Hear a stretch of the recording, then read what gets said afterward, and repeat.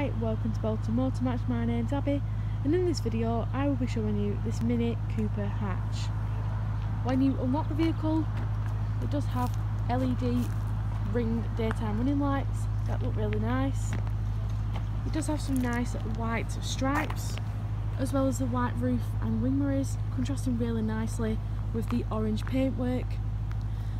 Not to mention the black alloy wheels, 17-inch, that also look very nice against the orange paintwork.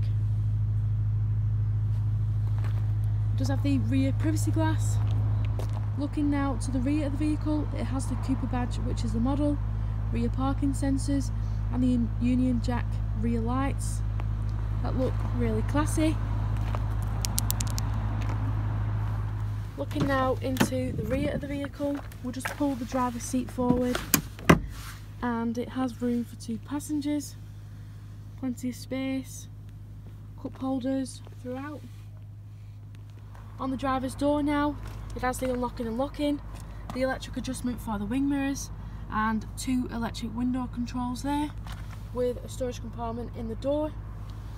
It has the Mini badge on the door sill that give it that bit more character. Onto the seats, the sport part leather, part cloth, really comfortable.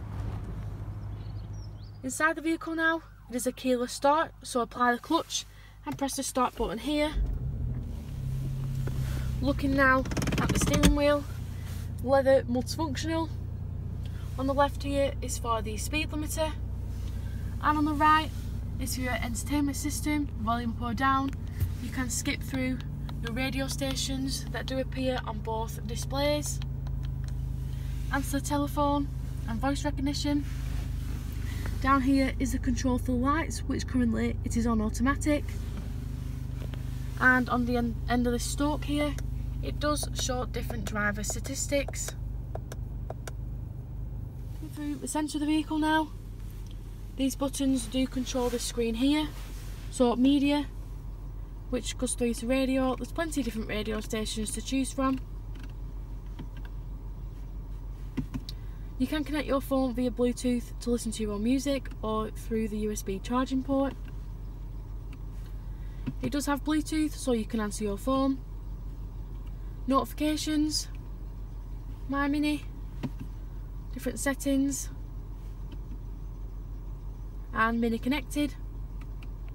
The LED strip here does change when, for example, you change the temperature, like so, really cool. The USB charging port. Here, this button, it does have different driving modes, so if you go down it's green, and you go back up it has sport. Here we have the dual climate control, so the front passenger and driver can control their own temperature by using these dials. It does have the heated windscreen and the heated back window. If you like the look of this snazzy looking Mini Cooper, then please feel free to give us a call if you would like any more information, and thank you for watching this video.